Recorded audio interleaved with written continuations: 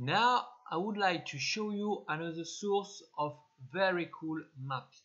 In a previous video we saw together how to find some resources from shapefiles from the web. Sometimes they propose to you to load shapefiles.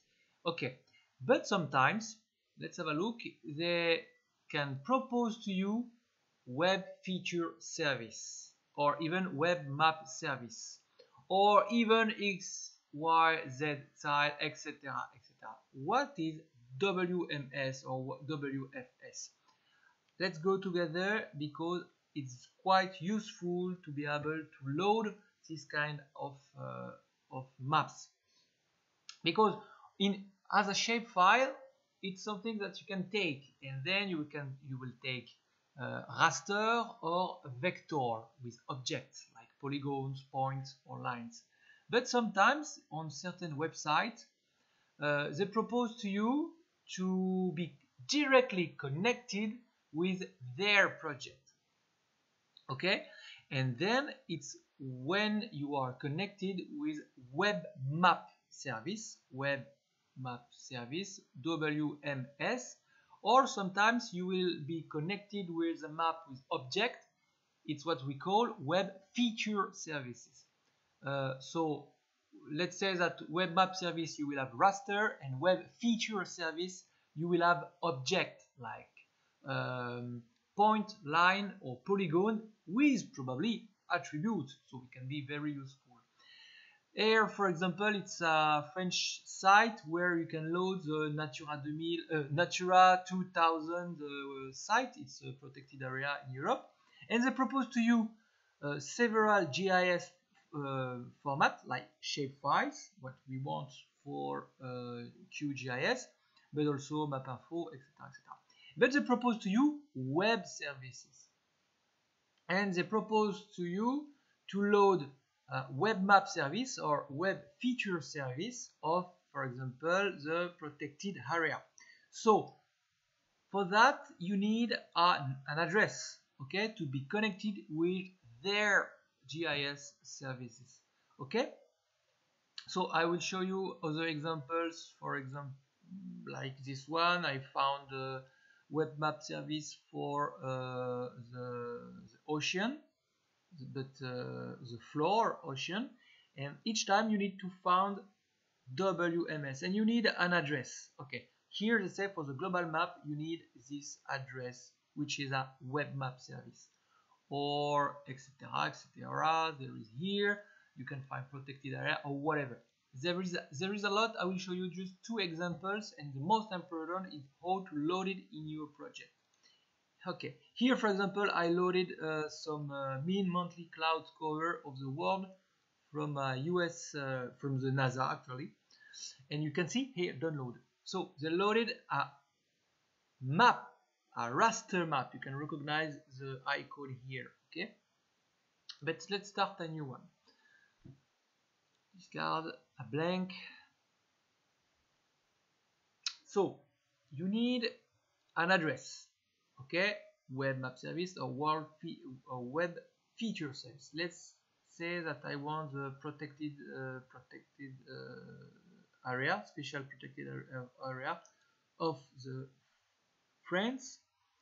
So I need to copy this address, and here in my project, hopefully it will be blank soon. So you see, it's heavy, it's quite heavy, QGIS. It's a big software. And then normally we will create a new layer, which is a web map service layer. Okay, come on. Okay, oh la la, make a pause. Okay, but you see, it's quite long because you need a connection with the web to load the maps. Okay, so now it's blank. Let's make a new layer. We will add a layer which is a WMS or WMTS. layer. Okay, so you click, and then he will ask you to create a new one. I mean, no, he will not ask you, but you will create a new one. Let's say that we want the protected area of France, and here you passed the address, okay, HTTP address, the short one. Okay, so you copy it here, and that's it. Okay, then you need to connect it. For example, me, I have several, so I need to find it.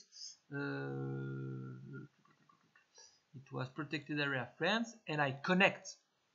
Then he's going to the web, and he found all of that, and he can subdivide it, all the layers in different, in several layers. So if you need just, for example, let's say I want build natural park. Okay, you select them. Otherwise, you select all of them. But it will be super heavy in my example, so I will just take the national park. Okay, and then you see it will be an image because it's raster. You had it. Ta-da! I can see it. It's over there. Okay, close. And here we can recognize the shape of France. You have the national park.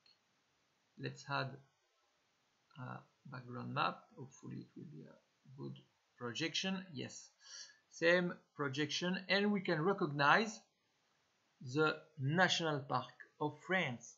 So this is a web map service layer, a WMS layer. It's coming from the website over there.